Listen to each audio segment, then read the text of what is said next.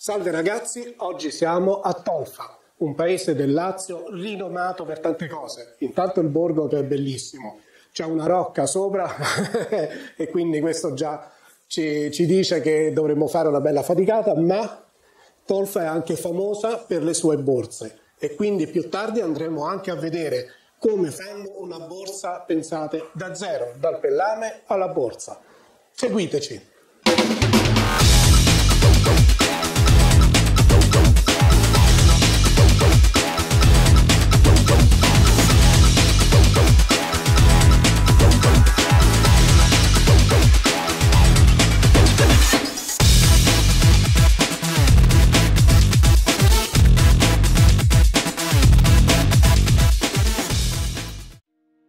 Così iniziamo il tragitto e come temevo, ahimè, c'è da salire e d'altra parte è anche ovvio visto che la rocca sta proprio in cima al paese ed eccoci qui.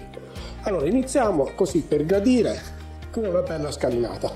Oggi la giornata è molto bella, c'è il sole. C'è anche un bel venticello. C'è anche un bel venticello. Allora noi stiamo seguendo le indicazioni perché qui vediamo che c'è scritto Castello della Rocca di Tolfa e quindi qui dobbiamo andare. E c'è anche una bella chiesa. C'è anche una bella chiesa. Adesso, Tossina, stai male? No, ma come si fa a stare male qui in un paese come questo? C'è solo l'ossigeno che si respira, ti fa ringiovanire di 20-30 anni. Forse? Giuste. Ci comunica Paola che non sono le scarpe giuste. E questo è vero, ragazzi? Stavate pensando proprio a questo, ma Paola ha le scarpe giuste? Eh sì, perché voleva le scarpe da fuori strada, giustamente. Mamma mia, già c'ho il fiatone. Vabbè, pazienza. C'è il sole, fa anche caldo, ma c'è questo venticello che ci fa un pochino rabbrividire, leggermente però. Oh, mamma mia, però quanto è bello! È proprio un paese proprio naturale, semplice, non ha fronzoli. Ma proprio per questo è molto bello. Ma guarda che bellino! Vero? Qui c'è un albero di ulivo e ancora un'indicazione. Ruderi, leggiamo Ruderi della Rocca. Ok, quindi siamo sulla strada giusta e continuiamo a salire. E come poteva mancare un gattarello del posto? C'è il collarino, sei di qualcuno, eh? Molto bellino. Ecco qui, questo è il gattarello di Tolfa. Oh, ha bisogno di coccole, Paola. Ci fa da guida. Mi sa che ci fa da guida, sì. Penso se tra un po' parla comincia a dire qui potete vedere. Va bene, ora la salita si fa impegnativa, io stacco e ci vediamo più tardi. Questo è il percorso che bisogna fare per arrivare alla rocca. Guardate che bello, tutto per terra è come una scalinata, tutta in pietra e che sale. E noi saliamo.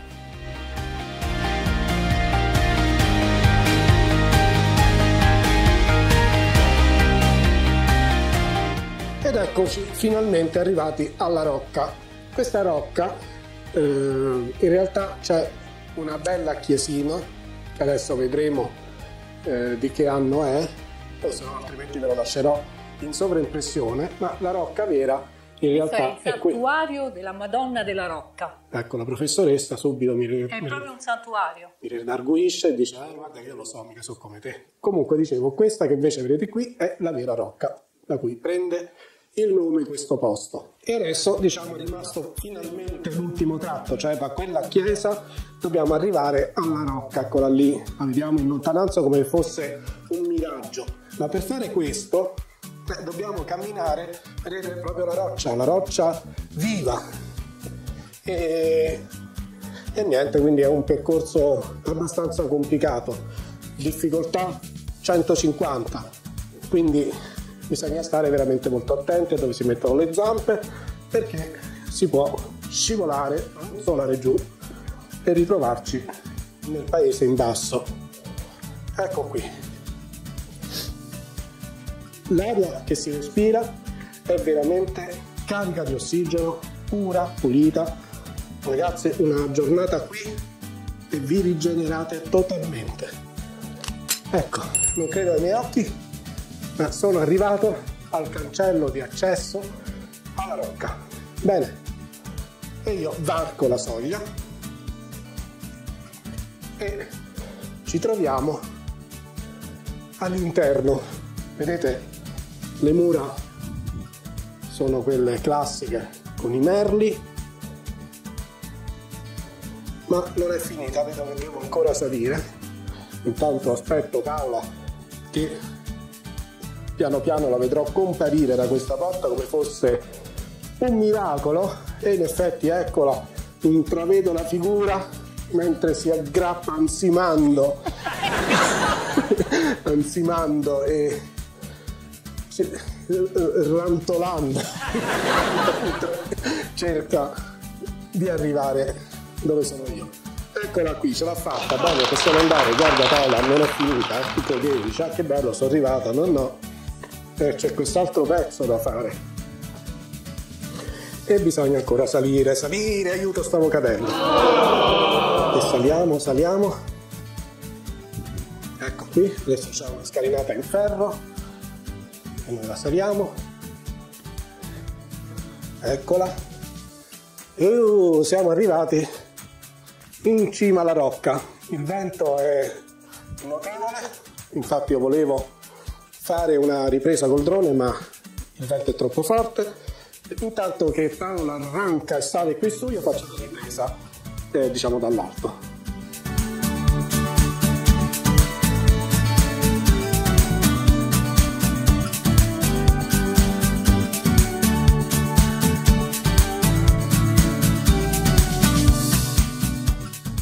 Ecco ragazzi, siamo all'interno della rocca ed è praticamente esatto, è una rocca, ossia un posto dove si poteva fare tipo vedetta, quindi qui probabilmente si controllava dall'alto se arrivavano nemici. Vedete, ci sono le feritoie e è veramente molto, molto caratteristico, molto entusiasmante. Qui sotto, no, c'è proprio anche un ingresso. Bene, io proverò a varcare, bisogna scendere da questa scala molto, ma no, ancora di più, molto ripida. Ecco, si scende e si arriva in questo cortile, dopodiché si entra all'interno della rocca. Vedete? Guardate che bello, un posto tutto in pietra, anche qui c'è una feritoia, probabilmente i militari controllavano, c'è un minimo di eco. Ecco, vedete, da qui, da questa feritoia, riusciamo a inquadrare il paese. Ragazzi, è una visione spettacolare. Dovete assolutamente venire a vederlo. Qui c'è un'altra scalinata che mi farà uscire dalla rocca. La salgo e mi ritrovo esattamente dove stavo prima. Bene ragazzi, io riscendo giù e ci sentiamo dopo. Bene, ai piedi della rocca, dove non siamo stati prima, c'è questa graziosa chiesetta, io ho già dimenticato il nome, ma fortunatamente ho la professoressa al mio fianco. È il santuario della Madonna della Rocca. Santuario della Madonna della Rocca. Risale addirittura all'anno 1000. All'anno 1000? Sì. Accidente, più o meno all'età di quando sei nata. Un spiritoso. E comunque è un gioiello. Poi naturalmente ha avuto le sue evoluzioni nel corso e si vede già in quel rosone. Sì. Una chiesa con una facciata così piccola, però guarda che rosone. Sì, lo vedo. Il campanile anche accanto. Sì. Proviamo a entrare dentro. Come al solito, ovviamente per rispetto alla sacralità del posto, io tacerò. A dopo ragazzi.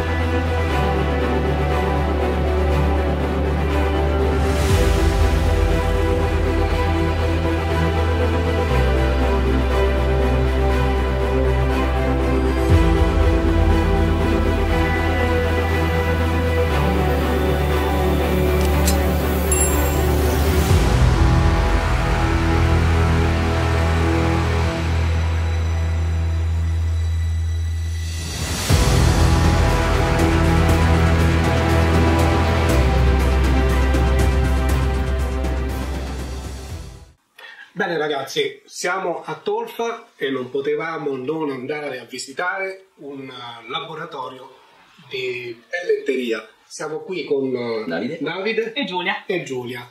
E da quanti anni è che fate questo mestiere? Allora, il laboratorio esiste da 3 generazioni. Ovviamente dal 68 è in piena regola della famiglia della mamma e del papà. Okay. E quindi si porta avanti. E niente, noi abbiamo preso l'eredità di casa. Perfetto. L'artigianato in Italia purtroppo va sempre più scomparendo, per cui quando riusciamo a trovare queste botteghe noi cerchiamo di esaltarle. Vi ricordate poi tanti anni fa, forse chi ha l'età mia se lo ricorda, ma negli anni 70 c'era una famosa borsa che si chiama Catana, che ce l'avevano tutti e allora io per esempio ce l'avevo. E oggi loro sono così gentili che ci faranno vedere, pensate, come nasce una borsa da zero. Perché è facile andare in un negozio, vedere, ah che bella la borsa eccetera, ma quanti di voi sanno veramente come si fa? Cioè partire dal pezzo di cuoio e riuscire a realizzare una borsa. Bene, oggi noi lo vediamo grazie a loro. Eccoci qua ragazzi, quindi siamo nelle fasi iniziali, vedete c'è proprio un pezzo di cuoio, credo che, certo il rumore della macchina forse non mi sentirà bene, però ecco si parte proprio da questo qui, che è il pezzo di cuoio, e va su questa macchina.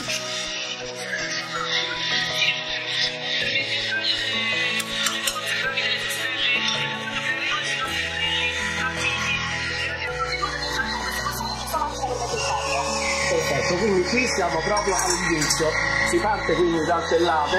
Esatto, che è concia vegetale la nostra. Concia vegetale. Esatto. E questa macchina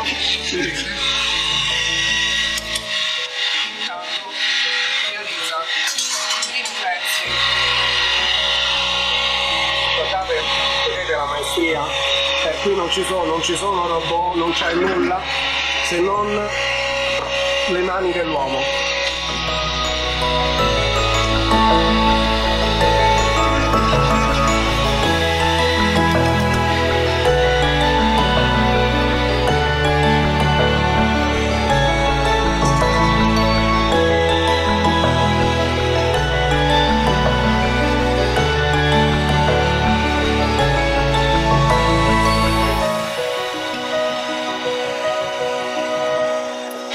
Ragazzi, è veramente emozionante riuscire a vedere come nasce una borsa da zero.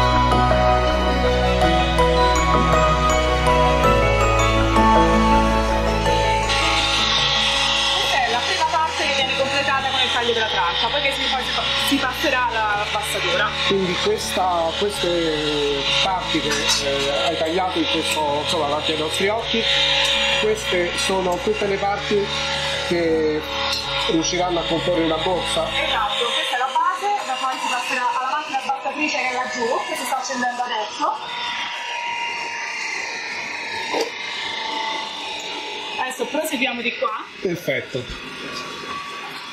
Intanto ecco c'è Davide che sta cominciando a smazzare i pezzi più piccoli perché lo spessore del pellarme è molto più alto rispetto a quello che noi cuciamo, perché le nostre macchine cuociono spessori elevati, infatti abbiamo macchine pesanti. Non abbiamo le macchine fine per le cuciture leggere. Ho capito. Quindi come si chiama questa macchina? Questa è la smussatrice. La smussatrice. Vedi dai il pezzo sotto. Vedete poi questa macchina è come se levasse uno strato, giusto? Uno strato e poi vedete la parte eliminata finisce.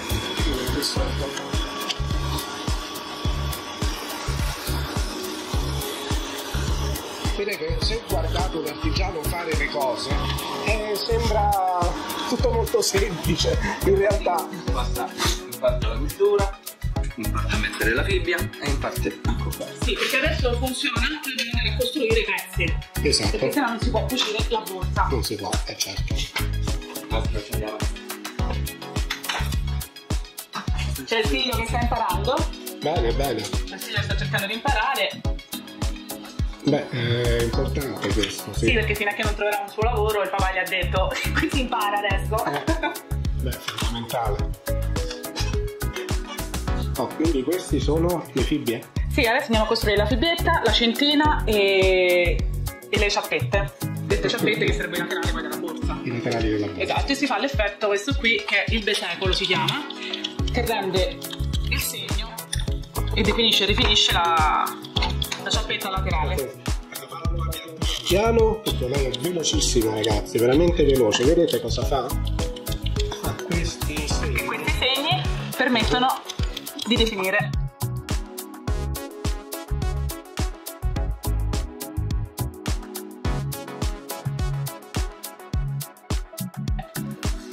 Il materiale. Veramente bello.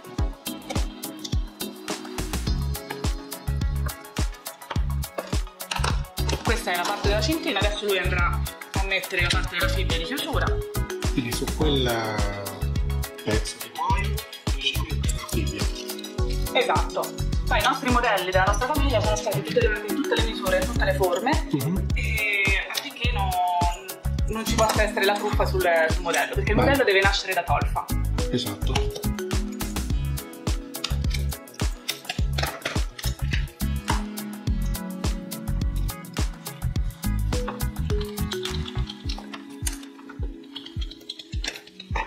Qui intanto questa è che parte della borsa? Questa è la cintina, quella che andrà attaccata alla tracolla. Attacca la cintina. Yes. Allora, il martello è finito, ma basta solo poi.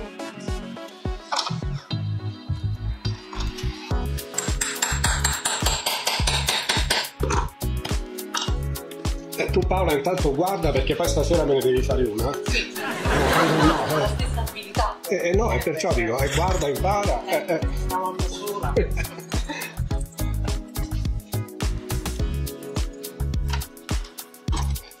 Vedete, adesso sta agganciate la fibbia.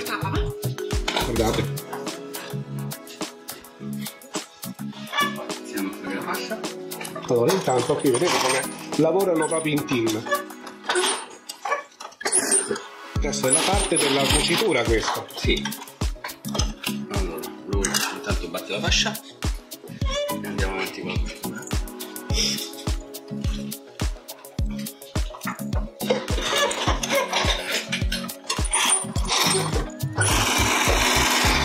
Ragazzi, questa è tutta presa diretta, vedete, non stiamo facendo taglie niente. È proprio tutto in diretta.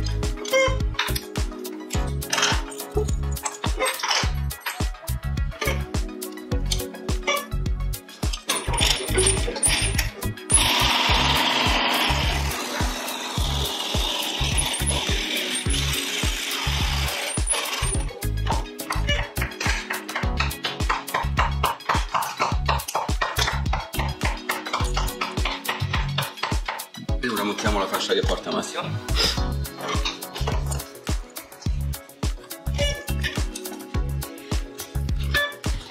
Io ora sto legando insieme.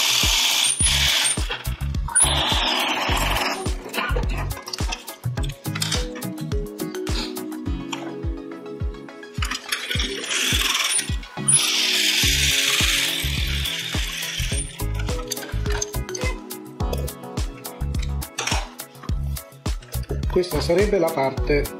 Questa è tutta la borsa poi che viene prima cucita in senso inverso, poi viene ritirata. In modo che le cuciture capitano all'interno, giusto? Eh sì. Vedete? Quindi in pratica quella che adesso non stiamo vedendo è la borsa rigirata all'interno.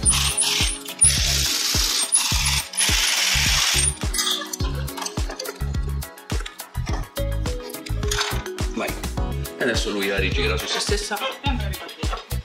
Vedete, adesso non sta rigirando, la sta mettendo nel verso giusto, quello che poi voi conoscete bene. Ovviamente questo è un pelame morbido rispetto al foglio, che è un pochino più rigido, sì. ha uno spessore più morbido. È la concia proprio dentro, perché sennò il foglio sarebbe leggermente più rigido. Ho capito. Però necessita comunque di questo piolo, sì. perché certamente questo qui perché è ammorbidito, è sempre lo stesso spessore del cuoio, è sempre cuoio, solo che cambia il tipo di lavorazione. Questa è una lavorazione morbida, il cuoio sarebbe una lavorazione più rigida. Esatto.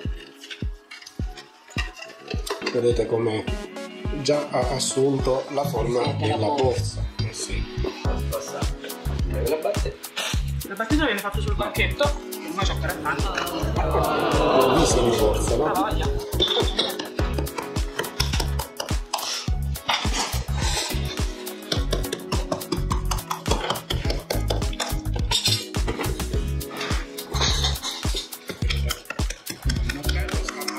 La borsa, questo a cosa serve? Serve per dargli la forma che mi interessa. Ecco. Per evitare di avere un difetto alla fine della ricucitura, che continua. Quindi sta un po' modellandola per dare la forma finale.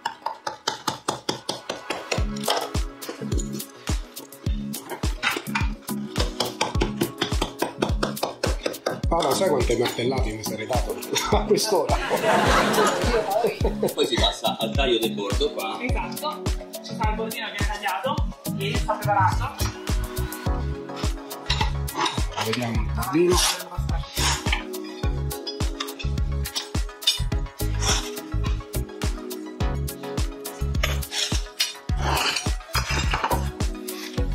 Passa nuovamente alla macchina. Sì, è un giro continuo, con la diritto, no? Quindi questo adesso, questa è la ciglia, no? No, adesso il bordo deve definire la porta della così. Un bordo, pensate un po'. Io ignoranza della recessione che tutti secondo me sono bellissimi anche artigianato.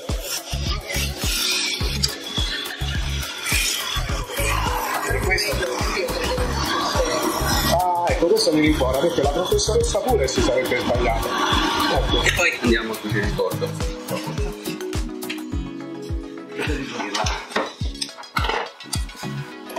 Quindi si intorna di nuovo alla cucitura, sì.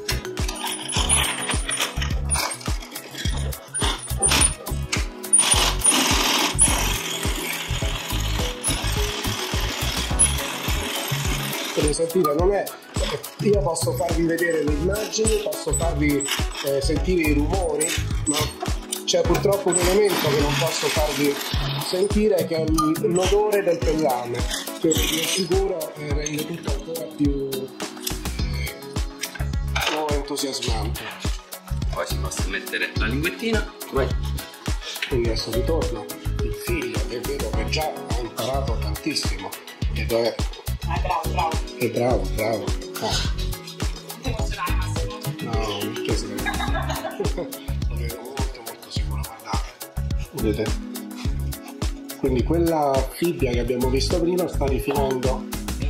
Sì. Devi tirare il filetto. Devi tirare il filetto perché sennò nella macchina non passerebbe. Perché devi andare a mettere la linguetta di cottura e devi tirare bene il filetto affinché la macchina possa acchiapparlo. Sono tutti i trucchi del mestiere, Ma voi l'ha insegnato quindi i vostri... Sì, è stato insegnato al papà e alla mamma di Davide, che erano Antonio Annigolo e Concetta Borghini. Veramente i campioni di Santorini, sì. Comunque sono sei di famiglia. Sì. E niente, un lavoro che si tramanda. Come tutto l'artigianato. Sì, sta facendo tutto adatto perché comunque è una storia che arriva al 1400. Al 1400? Esatto, era una borsa di contadini, di povera gente, e comunque ci andava in campagna. Poi intorno al 1773, 1778 viene la borsa delle guardie corse, che venivano a controllare le case papali dal Mignere tramite la scordatura del Conte Valentino e Torre. Una borsa addosso ai contadini, che era all'epoca un pelle di maiale e addirittura anche di juta, e siccome c'erano le concerie, tant'è abbiamo anche via della Concia, proprio perché c'erano delle concerie, fecero fare queste borse, ed era questa capienza, ovviamente erano leggermente diverse, all'interno si potevano inserire la pistola chiamata Catana, perché la borsa ospitava questa pistola adottata dai corsi, che usavano anche la giacca chiamata con le tasche grandi Catana, e ci inserivano questa pistola a canna corta. Quindi si parla, ecco, il suo nome lo prende alla fine del 700, cioè metà e fine 700. Poi nell'800 diventa la tipica borsa dei butteri, che la indossano dappertutto, e poi si diffonde nella Maremma. Questo. Sì, perché poi i corsi hanno viaggiato, quindi sono arrivati in Francia, siccome era dominio francese, tutto quanto, è arrivato anche in Francia, tant'è che le nostre borse sono anche lì. Qua come vedete abbiamo messo il bordino, cucito la linguettina e adesso si va a rifinire. Va tutta rifilettata. Rifilettata. Sì. E poi negli anni 70 ci fu questa esplosione, diciamo, che tutti i ragazzi la indossavano. Esatto, nel 68 il movimento studentesco, e poi è stato anche un simbolo di movimento brigadista. Ce l'ho lasciata insomma, però si è fatta il suo bel pacchetto di storia. Sì. Si prepara anche la cinta. Nel 2011 l'abbiamo rilanciata e è tornata in voga a Roma. Bene. È un simbolo più di moda. Questa è la cinta. Wow, sì. Questa è la cintina. La cintina è quella da venire da lì. Poi ve l'ho fatta breve perché c'è un sacco di strette, che Tolfa è un paese che ha questa storia della borsa, ma è anche ricca di leggende, merita. Beh sì. C'è il fatto dei segreti e delle storie che ci sono dietro ogni paese, e Tolfa in realtà ha una storia molto che parte proprio dal passato, molto lontano. La tradizione della chiesa, Tolfa l'unione è un unico territorio, il patrimonio della chiesa. Sì. E quindi diciamo che quando sono arrivate le guardie borse hanno adottato la comunità di tale borsa. Infatti molti si chiedono il nome, ma Catana da dove arriva? Infatti viene dal nome della pistola che è una corsa, costruita, compreso, per costruire una famiglia di artigiani borsi, che è una famiglia catanese. Non so se ancora oggi esiste qualche membro di quella famiglia, no? Sto facendo la storia delle ricerche, un po'.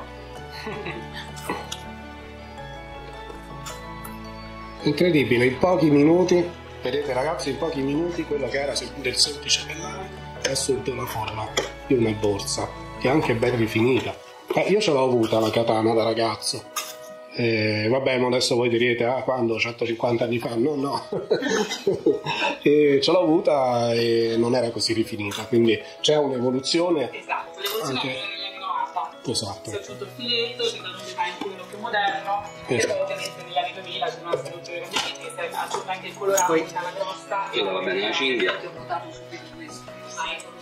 L'abbiamo adattata ai tempi, oltre a non essere più solo 3 misure, sono diventate 7 misure. 7 misure. Esatto. Sì, una volta abbiamo fatto una scommessa per quanto ci voleva cucirla, ci abbiamo su 7 minuti. Incredibile. Finale, ma dopo. Ancora quello, il marchio, la mia c'era scritto Vera Tolfa. No. Vera Tolfa non apparteneva al paese di Tolfa, non le facevano gli artigiani di Tolfa, non so dove le facevano, ma non appartenevano a tale paese. No. Quindi mi hanno dato una sola, come si dice in gioco. Il marchio, poi troppo così. Ai. E poi si mette il marchio, si passa al timbro, che questo sarebbe originale Tolfa con la rocchetta, garantita dal comune di Tolfa. Aspetta che lo voglio inquadrare bene. Deve garantire come quello di Lamberto, deve garantito dal comune. Ecco ragazzi, vedete, questo è il vero marchio. Quindi lasciate perdere se trovate altri marchi. Finale su Roma c'è all'interno del marchio di garanzia per evitare che possano beccare la truffa. Infatti, ecco, come il sottoscritto.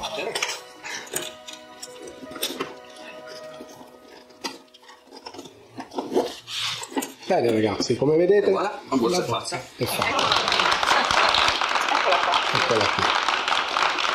Allora, Davide ci ha appena regalato la borsa che avete visto uscire proprio dalle loro mani, non posso anche dire dalle sue, perché è proprio un lavoro d'equipe. Esatto, se manca uno si rompe quell'ingranaggio perfetto. E con le immagini di questa panoramica è possibile vedere dall'alto della rocca di Tolfa. Io e Paola vi salutiamo e ci diamo appuntamenti alla prossima volta. Se vi è piaciuto lasciate un commento e soprattutto un like. Ciao! Ciao ciao!